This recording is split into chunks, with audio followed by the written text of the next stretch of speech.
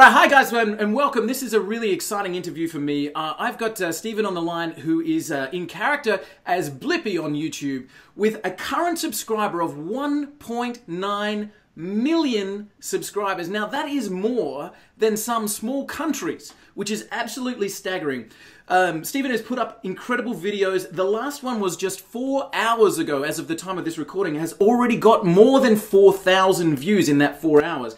The one before that was a week ago, 1 week ago, 633,000 views. The highest viewed video with Stephen's channel is over 90 million views. And to prove that's not a fluke, the second highest at 63 million views. Stephen, thank you so much for joining me. This is an absolute privilege to have you on. For sure. I'm happy to be here, and I do like how you're standing up. Seems you're nice and healthy. Yeah, well, it's the whole standing desk thing. When you work in the software industry, you've got to do as much movement as you can. So, mate, again, thank you so much for joining me. How did you get started? I mean, your character on BLIPPI, on the YouTube channel with BLIPPI, is engaging with children's content. It's educational. It's full of life. How did you get started with this whole YouTube journey that you've been on? Oh, I've lost you there, Stephen. I'll just see if we can get you back again. All right, I might... Stephen, if you can hear me, mate, I'll just hang up and I'll call right back and we'll see if we can get... Oh, no, you're back. Hey! You're back. Yeah. As soon as I said I'll call back, I think Skype had a heart attack and they decided to keep going. So, mate, I didn't hear the answer. How did you get started? Yeah, so anywho, I'll try and wrap this up in a, because it's a long journey, and I guess with YouTube in general, it's always long journeys, and so... and we'll talk about that, and being consistent and regular with everything will really make a difference. But I was living in LA for 5-6 years, right around there. I was filming commercials and promo videos for clients. I developed their websites. I did their SEO. I would embed those videos on their websites. I would take those videos, use them as pre-roll ads. So basically my expertise was online marketing and video creation for other people. I moved up to Washington State, where I grew up. I bought a rental property, small town, so the rentals way cheaper than, say, buying a property in LA or something. So, sure. I barely had enough money for the down payment, and my master plan was to live in Washington, and since I made enough connections in LA to travel back and forth 1-2 times a month to continue to film commercials, make money down there, and then continue to grow my real estate landlord portfolio. And while I was up there, since I knew the internet and all this stuff, my nephew was 2 years old at the time, and I saw him watching YouTube videos. Most of them were garbage, nothing like educational about him, but he really loved diggers. He really loved airplanes, tractors, garbage trucks, animals, all types of outdoor stuff. And I just thought, well, maybe that'd be kind of fun creating a YouTube channel, since I knew the internet and marketing and stuff, for my nephew, but incorporated learning and all of that. So anyways, It's just a spark of seeing him watch content that I thought was garbage, that I thought, well, maybe I could, do something fun for him and turn it into a career. That's so fantastic. And actually, your first video was on the farm with the tractors and the machine. So I can see that you've taken that inspiration, you've gone out, you've done the video, and that particular video is the one that I think has over 600,000 views just on the very first video that you ever did up 4 years ago. So that's amazing. That's really, really cool. And when you started, did you have the idea that you would be growing a channel and a following, or was it just the idea to see how it goes? Yeah, so my plan was to, I'm getting feedback. My plan was to create a brand that then I could turn it into a business and create a following, and branding from the very beginning was a big thing. Like, say, for example, I took into consideration the colors. My whole outfit, what you see is version 2. My first outfit was, I did sketches and stuff, and it actually kind of looked like a clown outfit. Like, it had polka dots and lightning bolts and stuff like that. Not saying clowns aren't good, but no. I just got it, and I just thought, okay, I need to do better branding, because I want to create a brand and a company, and not just YouTube videos. Fantastic. So, I think that's a massive lesson for people, because obviously if people are watching this, it's because they want to grow their own brand. They want to have that presence, and it's not as easy as just turning on the camera. We've done, this is probably our fifth or sixth interview in the VidFuse series with people from car backgrounds and all kinds of different areas. And they always talk about the work that goes into it, and the fact that it's not just as simple as turning on the camera and showing up. It's fascinating for me that you started with that intention of building that brand, and of course the success has followed you. And would you say from people's, if they're just getting started right now, that they need to have that idea or that direction from the first video they do? I don't think. So one problem that I see with a lot of people is they always say like, oh, I need the best camera, I need the best content right out of the get-go. I think when it comes to creating, I think the best thing to do is just to create. Nice. In not to say that anything has to be professional or great or anything. Like, creating content is the hardest step. Creating that first video, that's the hardest step. Way harder than creating the next 10 videos. Yeah, for sure. Because you're putting yourself out there and all of that stuff. But I do think it is important having the goals, the dreams, the idea of what you want to create, and to do the things in the beginning to set yourself in the future where you want to be. But I don't think you need to wait for it to be as good as what you want it to be to start doing. You just need to just do it. Like, if that video that you just mentioned, the very first two videos, I think there wasn't a character in it. Like, I wasn't in it, BLIPPI wasn't in it, although the channel was called BLIPPI, but at that point I was still doing sketches. But I just knew, okay, the sooner I start creating videos, the better. Although I had the intention and the knowledge that I was going to create this character and this brand and all this stuff, but I just said I don't want to wait to get that perfect. So I just started creating, and it was awesome. Yeah. That's such an important lesson, I think, as well. Just just get out and put yourself out there. So now, as we look at your channel, and one of the things that you mentioned right after the introduction there was the consistency and making sure that it's always constant, all that kind of stuff. Now that I look at your channel, there's a video going up every single week, so it's a weekly upload. Do you storyboard? Like, do you plan the next episode? How do you go about putting those together? So that's kind of a whole, there's many things that goes into it. So we have a couple different channels. We have BLIPPI, and that's the one that you were talking about with the 1.8 million. And then we have BLIPPI Toys, which I think is at 1.7 million subscribers. And so that's doing a video a week. And then we have BLIPPI Espanol. So like, a lot of it is we're running and we're trying to catch up to what our goals and our deadlines that we're putting on ourselves. Okay.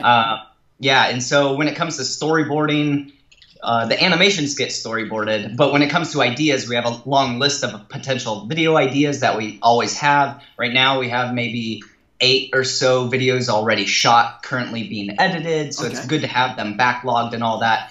But a lot of it is, I've never written a script. Not one BLIPPI video has ever had a script, ever. Beautiful. But we've had an idea, like a flow. An idea, and like, we need to get this shot, and this shot. But we've never been to the location. I don't know information about that animal or that machine or that thing, and so I wait till the day of, and so anywho, a lot of it's impromptu. Yeah. There's two things I want to pick up on there. One is the list of ideas that you've got for the show, and the second is the editing and catching up with work as it goes through. So can I start with the second one first? After you've shot a video, so let's say we've gone to one of the ones that my kids love is at an indoor playground, and I think it's one of your most popular ones as well. So after you've done the shot, so let's say you've gone to the indoor playground, you've taken the video. What's the time frame from that point in terms of editing? How much work then goes into it to put that up onto line? Right. So I guess it depends on what type of video. If we're just talking about the play place one, which is a lot quicker edit than, say, one that has a song and animation in it. So when the man hours comes into play, those with animations are a lot more. Or if it's just everything we shot in that one day, say like a play place, all the times that we have shot at a play place, we've shot 100% of the footage that same day. Some you shoot different days and all that. But when it comes to a quick edit, I would say 4 hours would be an extremely quick edit, because like, even if it's just like a couple shots, You still have to color correct, you have to do audio, you have to throw in graphics and all that. But average for a quick one would probably be 8 hours. A long one when it comes to total man hours, because the animation studio, the editors, the shooting, or not even talk about the shooting, but the animation, the multiple versions of editing, the video itself, multiple versions of the animation, that would probably be 40 to 60 hours, I'm guessing. Man hours.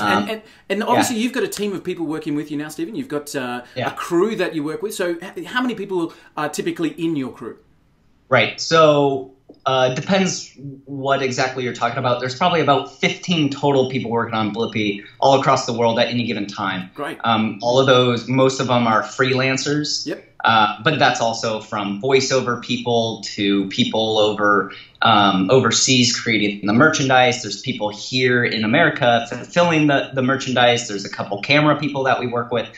Those camera people are also the editors. We also have an editor now down in Costa Rica, which he's doing the Spanish voiceover. And then here, Alyssa, she does a lot of the operations, production. She sets up a lot of the shoots. So 15 total people. Most of those are part-time, and I'd say less than 5 are completely full-time just on BLIPPI. Perfect. And can I ask you, that team, knowing what I know from an entrepreneur's background and creating content online, etc., that wouldn't have been the case initially. It would have been just you. It would have been, somebody holding the camera, maybe. How long did it take you to scale the team? So how long were you creating content when it was just you, and then you kind of brought someone on board, and then the next person, etc.? Yeah. So at the very, very beginning, for the first year, it was just me doing all the editing, the website stuff, every single thing except for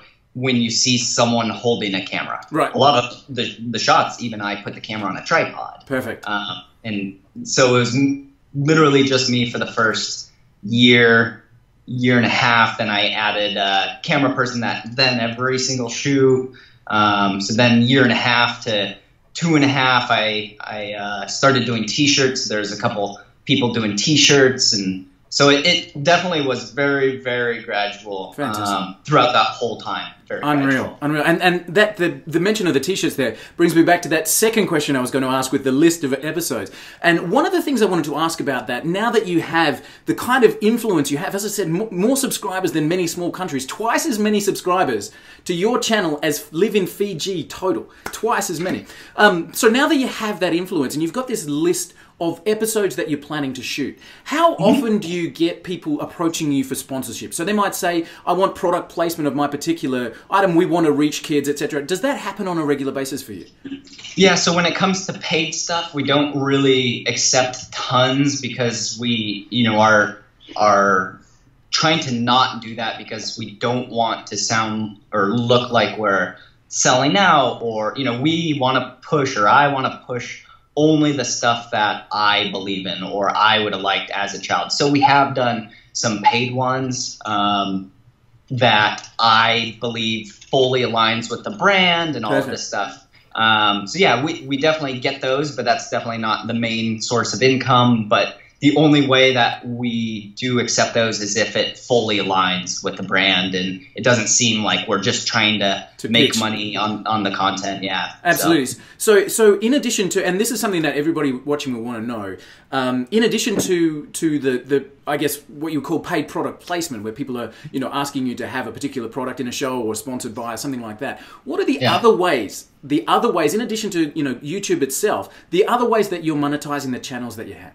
Yeah, exactly. So the main way that YouTube videos can create money, as you know, is just the ad placement and then the sponsorship deals and stuff like that. But other ways that we're expanding is through merchandise. I mean, especially that is amazing for the kids to have something, so it brings enjoyment to them, which is awesome. Yeah. And it's a whole other revenue stream, which is really nice that we can diversify that way and provide the kids and the parents of happy birthday presents and just that's very cool to bring joy. Yeah. So merchandise is one, as well as we're currently on Amazon. which is taking the current videos. So they're not exclusive videos. They're the same videos. And then Amazon puts them on Amazon Prime. So that's obviously another way that you can make more money off of videos, which the videos are your assets, we can say. And then from there, you can distribute them on different platforms, Amazon, Netflix, which right now we're just on Amazon, Netflix. We're on Kadoodle. Roku, we're on Roku as well. So basically taking the same stuff and putting it in many places, because back in the day, content was just limited to television and broadcast and cable, but now it's, there's tons of SVOD apps out there, which are paid subscription apps. There's tons of platforms. There's tons of free websites that have ad revenue. So that's definitely another place that you can make money on content for all those people making content. That's awesome. That's really good to know. I was talking in one of our previous interviews. We were amazed when we look at, I'm trying to remember the name of it, but there was a website that looks at your influence, etc. And we said, one of his episodes reached more people than CNN.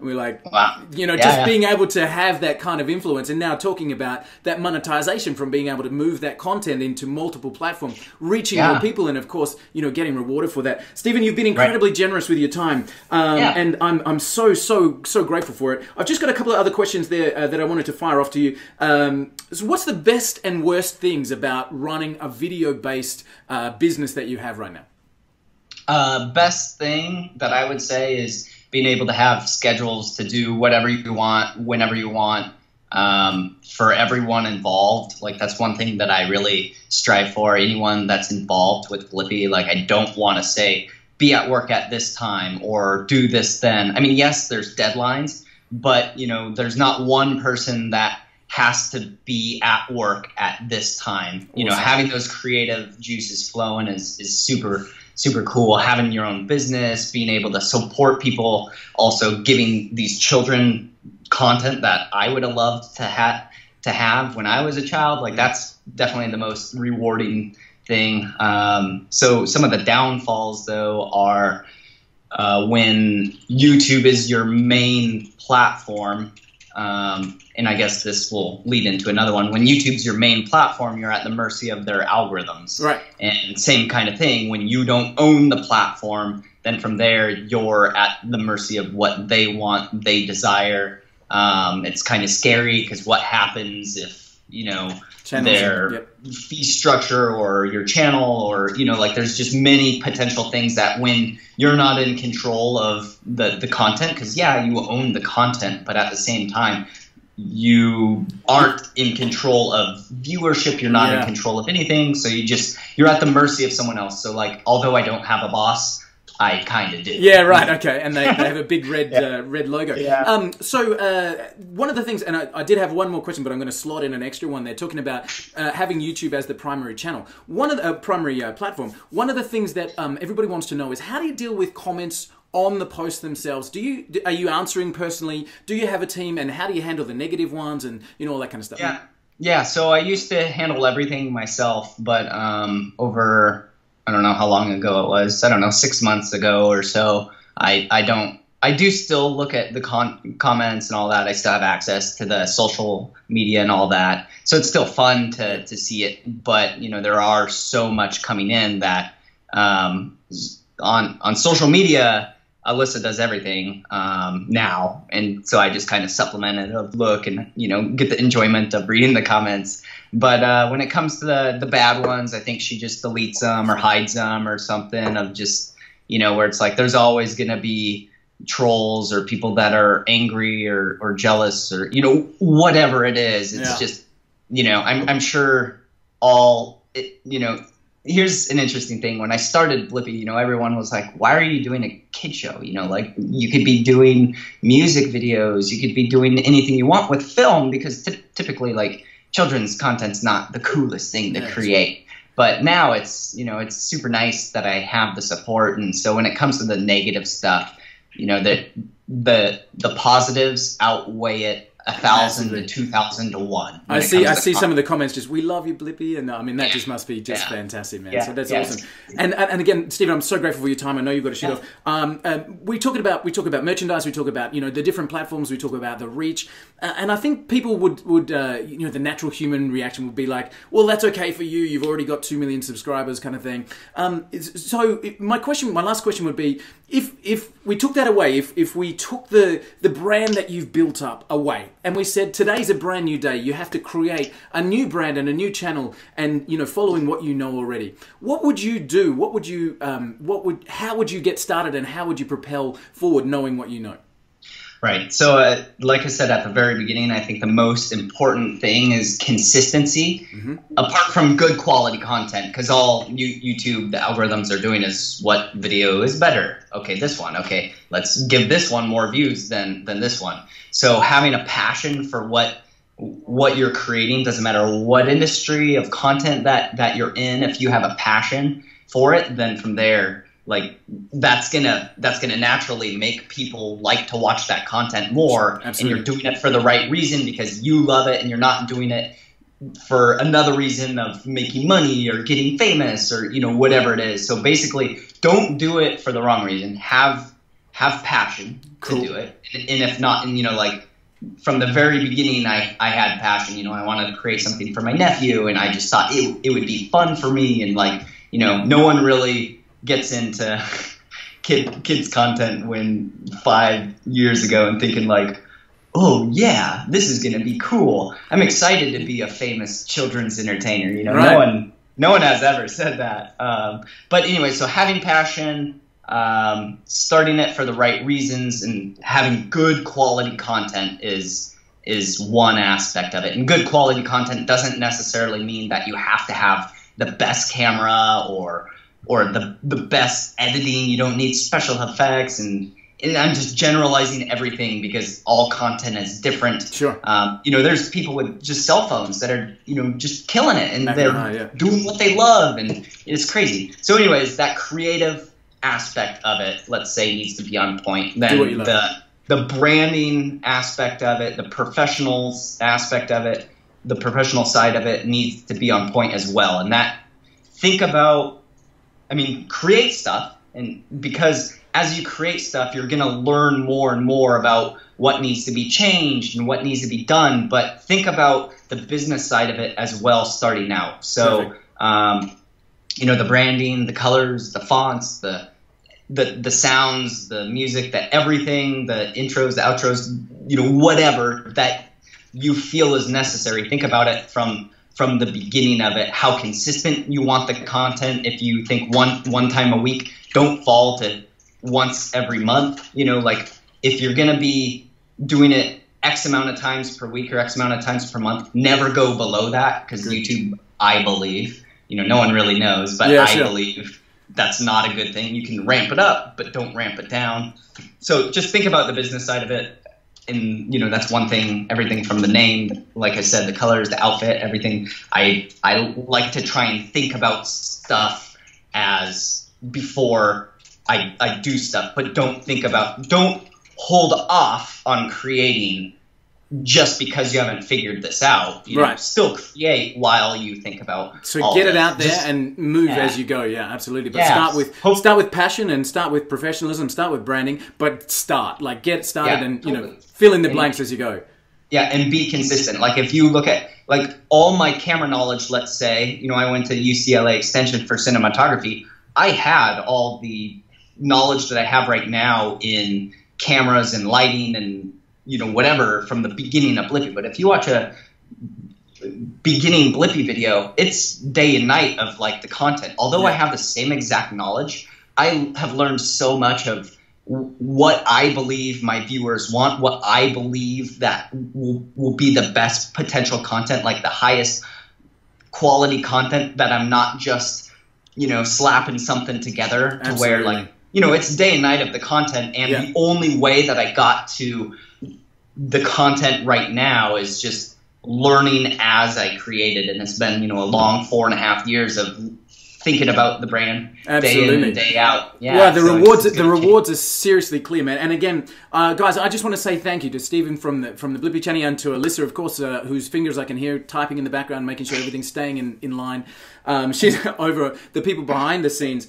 Guys, if you're watching this, make sure you go and check out Stephen's channel. It's BLIPPI on YouTube. I'll put a link below this video. Even if you don't have kids, look at the professionalism, look at the consistency, look at the branding, look at the work ethic, and look at the ways that you can take your message out to a massive audience. Stephen, thank you so much for your time. I absolutely love it. As my kids love the channel as well. I'm so thrilled to hear of, you know, the joy that I can literally see on your face when you talk about the t-shirts, getting a happy birthday present into the kids' hands, and they, you know, they love BLIPPI and they can wear that to daycare or whatever. And there's a real joy that you can't put a price on with that as well. Mate, congratulations on the incredible success of the channels that you run all across the board, and all I can wish for you is a steady growth and much joy and happiness in the future, man. Thank you again for joining me. Well, yeah, thank you very much. Thanks for having me. I appreciate it. Cheers. Thanks very much. See you later.